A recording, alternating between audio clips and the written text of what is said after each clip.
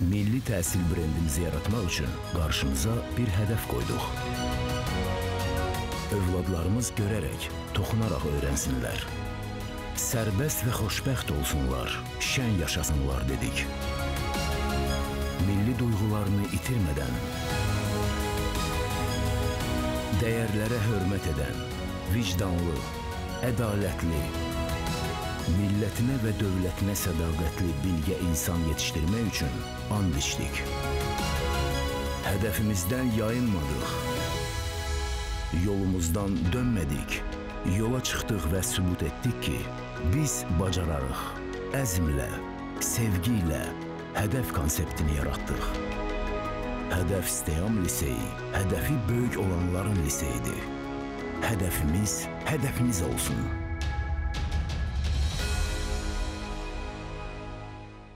Salam əziz tamaşaçılar, Hədəf Liseyin dəstəyi ilə dərs saatı verilişi efirdədir.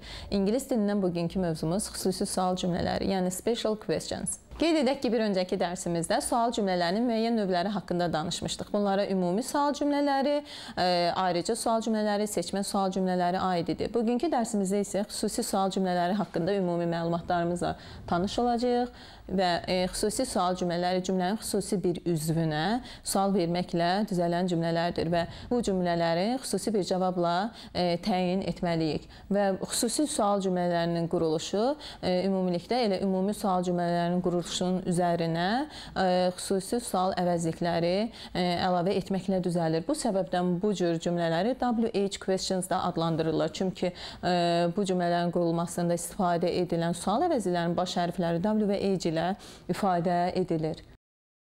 Və xüsusi sual cümlələri müəyyən bildiyimiz kimi cümlə üzvlərinə verilən suallar olduğu üçün bunlardan mübtədanın xüsusi sual sözləri ilə ifadə edilmiş sual cümlələrinin, mübtədanın təyin ediciləri üzərindən qurulan xüsusi sual cümlələrinin, misal üçün mübtədaya aid who, what ilə, canlılarda who, cansızlarda what, mübtədanın təyin edicilərini isə gördüyümüz kimi how much, how many, what kind of, which kimi sual əvəzlikləri ilə, sonra tamamlığın sual cümlələri və tamamlığı sual verərkən burada yenidən what, whom və bir sıra söz növlərlə birləşən who, what kimi sual əvəzlikləri ilə və tamamlığın təyin edicisinə verilən sual cümlələrində isə yenidən biz what, which, what kind of kimi sual əvəzlikləri ilə qurulduğunun şahid olacağıq. Növbəti sual cümlələrində zərfliyə verilən sual əvəzliklərinin şahidi oluruq. Belə ki,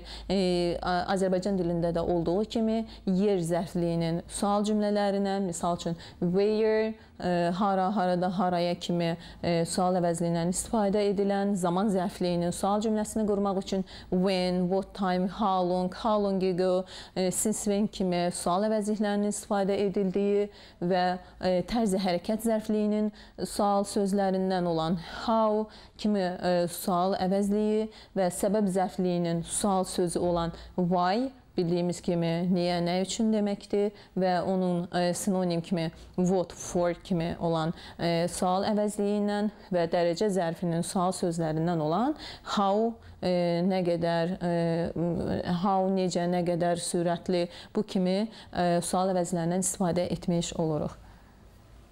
Və sual əvəzliklərinə aid tapşırıqları işləyərkən ən birinci nüans onların tərcüməsini bilməkdir. Və nümunəyə nəzər salaq. Choose the correct variant. Düzgün variantı seçin. Does the train arrive at the station? Gördüyümüz kimi sual cümləmizdə, tərcümədə qatar stansiya vaxtında çatır, indiki zamandadır. Biz indi bu sual cümləsini qurmaq üçün nə vaxt çatır şəklində olan birinci variantı doğru hesab edirik və what time nə vaxt mənasını bildirdiyi üçün yenidən birinci, ikinci variantları doğru hesab edirik. Əgər üçüncü, dördüncü variantlara nəzər salsaq, which hansı, qatar stansiyaya çatır, hansı şəklində deyə belə bir cümləni düzgün formada soruşa bilmərik və yaxud da ki, nə qatar çatır stansiyaya, bu şəkildə cümləmiz doğru hesab edilməz və variantımız B variantı 1, 2 doğru hesab edilir. Və növbəti testimiz choose the correct variant. Are you thinking about? Növbəti slaydlarda biz tanış olacağıq ki, hansı sual əvəzlikləri söz önülərlə işlənib, daha asan şəkildə tapşırığın işlənməsi üçün bizə kömək edə bilər. Belə ki, nə haqda siz fikirləşirsiniz şəklində sualı verə bilərik. What are you thinking about? Və yaxud da ki, kim haqqında fikirləşirsiniz? Who are you thinking about şəklində cümləni qura bilərik. Belə ki, 1-3 variantımız doğrudur. Nə vaxt bu sualı burada sual əvəzini istifadə eləmə bilmərik.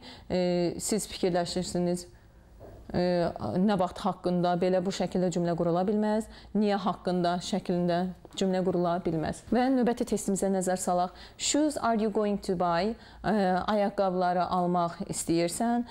Burada görürük ki, cümlədən mübtəda verilib, xəbər verilib. Deməli, mübtədanın təyinləyicinə verilən sualdır. Mübtədanın təyinləyicinə verilən sual əvəzliklərindən what kind of, hansı ayaqqabıları, hansı cür, hansı növ ayaqqabıları və yaxud da ki, which shoes, hansı ayaqqabıları şəklində birinci, üçüncü variantımız doğru hesab edilmiş olacaq. Nə vaxt ayaqqabılar şəklində variantımız düzgün hesab edilməz və yaxud da ki, how shoes deyə mübtədanın təyin edicisi əvəzliyimiz istifadə edilə bilməz. Xüsusi sual cümlələrində söz sırası qeyd etdiyimiz kimi ümumi sual cümləsinin sırası ilə eynidir. Sadəcə önündə sual əvəzliyindən istifadə etməliyik. Belə ki, sual əvəzliyi, misal üçün what, which və yaxud da ki, where, when, özündən sonra köməkçi feil, köməkçi feillərlə zamanlardan tanışıq. Bəzən elə köməkçi feillər var ki, bunlar zamanın tərkibində təşkil edilmiş olur. Bəziləri isə feilə nəzərən köməkçi feillər yaratmış olur.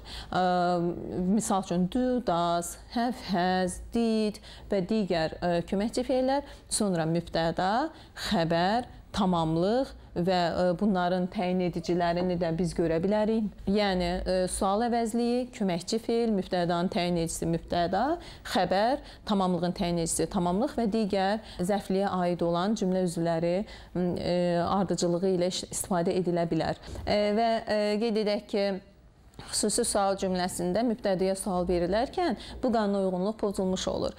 Mübtədanın sualında köməkçi feil iştirak etmir, sual əvəzindən birbaşa sonra xəbər gəlmiş olur. Misal üçün, I go to park, who goes to park? Yəni, I-ı who ilə əvəz eləsək, özündən birbaşa sonra go feilinin üçüncü forması goes şəklində ifadə edilmiş olacaq. Heç bir köməkçi feilə ehtiyac duyulmur. Digər nümunəyə baxsaq, why did her sister take my bag from the room yesterday?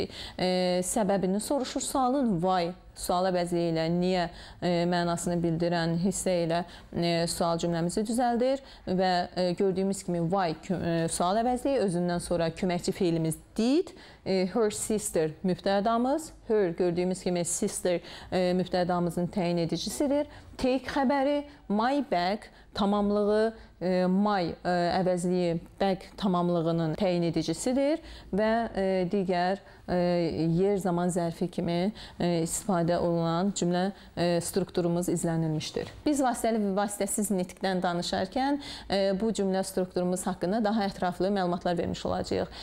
Sadəcə xüsusi sual cümləmizə əsaslanaraq deyək ki, xüsusi sual üzərinə ümumi sual gələrək quracağımız iki sual cümləsinin birləşməsindən ibarət olan cümlələrimizdə birinci hissə sual cümləsi formasında, ikinci hissə isə adi nəqli cümlə formasında istifadə edilməlidir. Belə ki, do you know? Bu bizim birinci sual cümləmizdir. Who is he? İkinci sual cümləmizdir. İndi bu cümləni bir cümlə formasında təşkil etmiş olsaq, sən bilirsən o kimdir sualını versək, do you know hissəsi sual formasında qalır. Ancaq who, he is şəklində gördüyümüz kimi köməkçi feildən sonra mübtəda xəbər gəlir. Köməkçi feildən sonra xəbər mübtəda və yaxud da köməkçi feil mübtəda şəklində olan qanuna uyğunluq pozulmuş olur. Və yaxud da ikinci sual nümunəsinə nəzər salsaq, can you tell me ümumi sual cümləsi formasıdır. How old is your sister? Xüsusi sual cümləsi formasıdır. Bu iki cümlənin kombinasiyası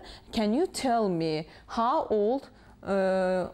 old your sister is şəklində davam etmiş olacaqdır. Yəni biz normalda neçə yaşı var deyəndə how old is your sister şəklində verirdiksə də cümləni təklikdə, ancaq bu iki sual cümləsinin birləşməsi şəklində isə how olddan sonra mübtəda your sister, özündən sonra xəbəri is formasında düzəlmiş olacaq və gördüyünüz nümunələrdəki variantlar can you tell me how old is your sister və yaxud da ki do you know who is he şəklində olan ardıcıllıq yanlış hesab edilmiş olur. Və bu cümləmizin biz ümumi sual üzərinə ümumi sual gələrək də izləmiş ola bilərik. Belə ki, bu cümlələrin if whether bağlayıcısı ilə bağlamış oluruq və həmin if whether bağlayıcıları cümlədə heç bir tərcümə məna kəsb etmir. Və belə ki, nümunələrə baxsaq, do you know birinci ümumi sual cümləmizdir, is Fuad at home ikinci sual cümləmizdir, yəni ümumi sual cümləmizdir. İki ümumi sual cümləsi toplanıldıqda do you know if dediyimiz kimi hissəsini əlavə edib, sonra mübtəda Fuad, sonra xəbərimiz is, at home şəklində cümlənin ardıcılığını davam etdirmiş oluruq. Do you know if Fuad is at home? Bu şəkildə cümləni qurmuş oluruq. Və gəlin indi isə test nümunələrinə nəzər salaq. Choose the correct interrogative sentences. Düzgün sual cümləsini seçin və qeyd etdiyimiz kimi xüsusi sual cümləsində bəhs edirik. Xüsusi sual cümlələrində sual əvəzliyi, köməkçi feil, mübtəda, xəbər ardıcılığı izlənilməlidir. How many sacks of flour? Gördüyümüz kimi bütün variantlarda bu hissə eynidir. Neçə kisə un hissəsinə kimi eyni gəlir. Özündən sonra köməkçi feil, mübtəda, xəbər olan varianta baxmalıyıq. Brought bildiyimiz kimi feil 2-dir. Burada A variantı yanlış hesab edilir. Və ikincidə they brought, mübtəda, xəbər. Bu da bizim qanuna uyğunluğumuza ziddir. Belə ki, köməkçi feil mübtəda xəbər olmalıdır.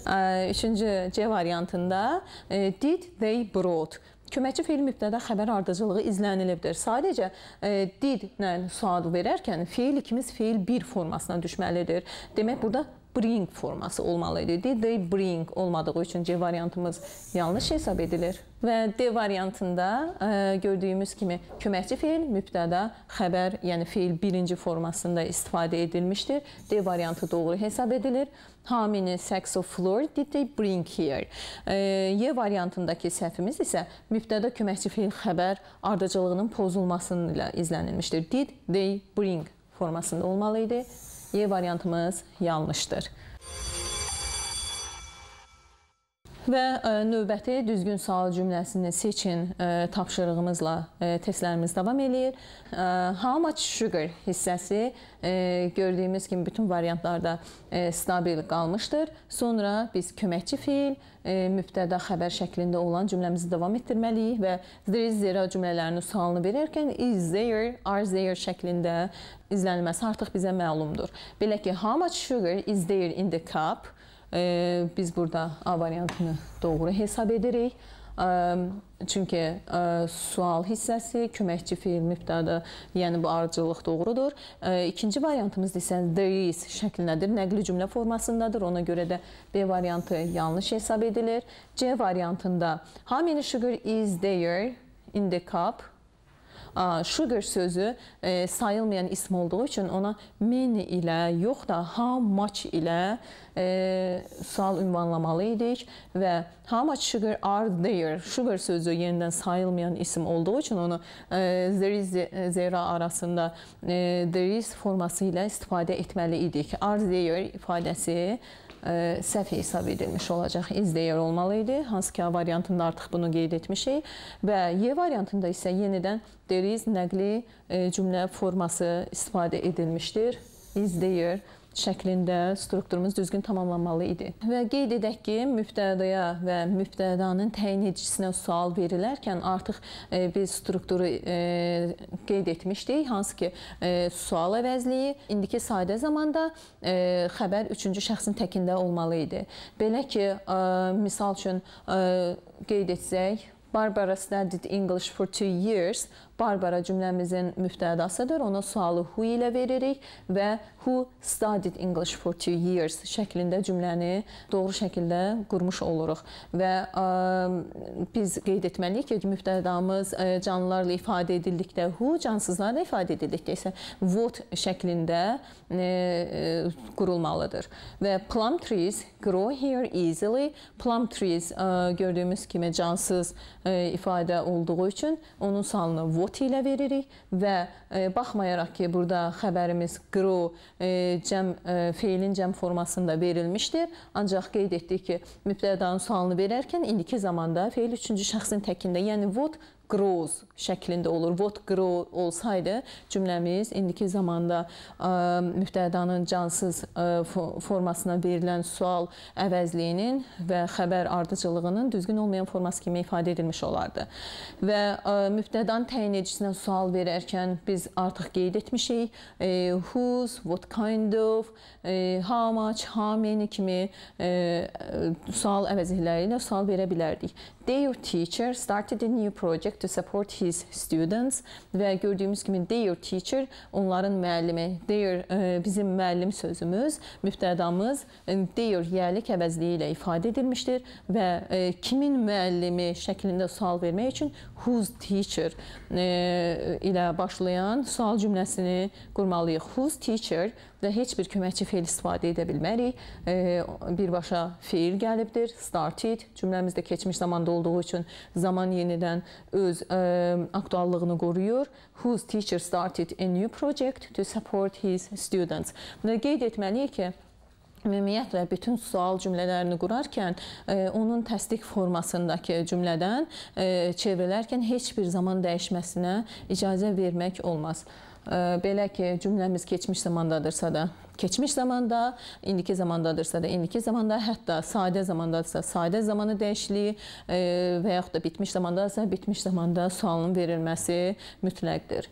Gəlin, indi isə test nümunələrinə nəzər salaq. Düzgün variantı hər iki cümləyə şamil etməliyik. Belə ki, taught you to play the guitar, were you talking about? Buradakı cümləmizdə biz who sözünü mübtədanın yerinə qoysaq, sənə gitara çalmağı kim öyrədir və yaxud da ki, sən kim haqqında danışırsan. Belə ki, hər iki varianta A bəndi, yəni who əvəzliyi gedir. Digər variantların məna baxımından cümlədə uyğunluğunu yoxlasaq, yanlış variantlar olduqlarının şahidi olarıq.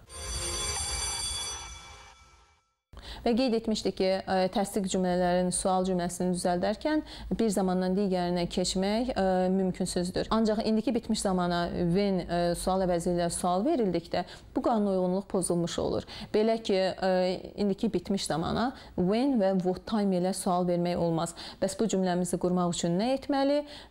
Ya variantlarımızda varsa da digər zaman bildirən sual əvəzliklərindən, misal üçün how long, since when kimi sual əvəzlərindən istifadə etməli və yaxud da ki, cümlədəki zaman formasını, misal üçün məsələn, indiki bitmiş zamandadırsa da keçmiş sadə zamana çevrilməklə ifadə edə bilərik. Belə ki, Steve has just bought a drum for his son.